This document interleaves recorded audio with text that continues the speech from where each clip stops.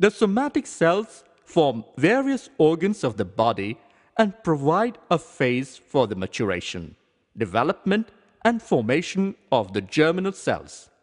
The somatic cells always multiply by meiotic divisions. The germinal cells form the gonads, testes, and ovaries in the animal body. These cells produce the gamete cells by successive meiotic and meiotic divisions. The female gamete is known as ovum or egg. The process of sperm production is known as the spermatogenesis. In Greek, sperma means sperm or seed, genesis means origin, and the process of production of ovum is known as oogenesis. In Greek, oon means egg, genesis means origin.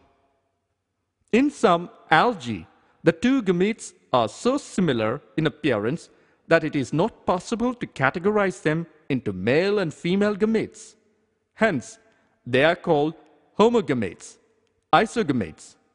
In a majority of sexually reproducing organisms, the gametes produced are of two morphologically distinct types, Hetero Gametes. In such organisms, the male gamete is called the anthrozoid or sperm, and the female gamete is called the egg or ovum. Sexuality in organisms. Sexual reproduction in organisms generally involves the fusion of gametes from two different individuals. But this is not always true. Earthworms are hermaphrodites having both ovaries and testes in same individual.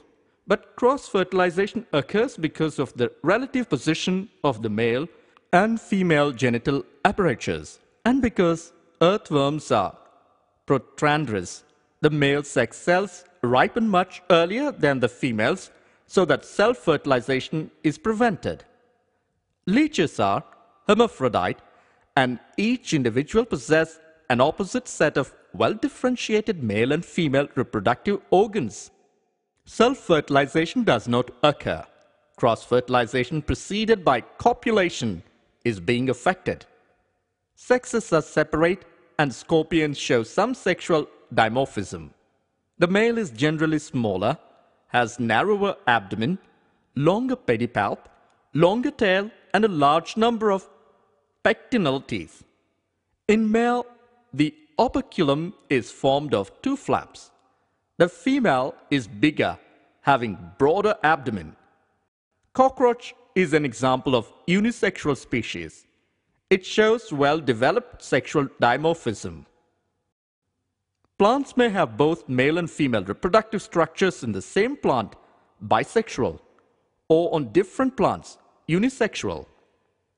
In several fungi and plants, terms such as homothallic and monoecious are used to denote the bisexual condition, and heterothallic and dioecious are the terms used to describe unisexual condition. In flowering plants, the unisexual male flower is staminate, that is, bearing stamens, while the female is pistillate, or bearing pistils. In some flowering plants, both male and female flowers may be present on same individual, monoecious, or on separate individuals, dioecious. Some examples of monoecious plants are cucurbits and coconuts, and of dioecious plants are papaya and date palm. Cell division during gamete formation.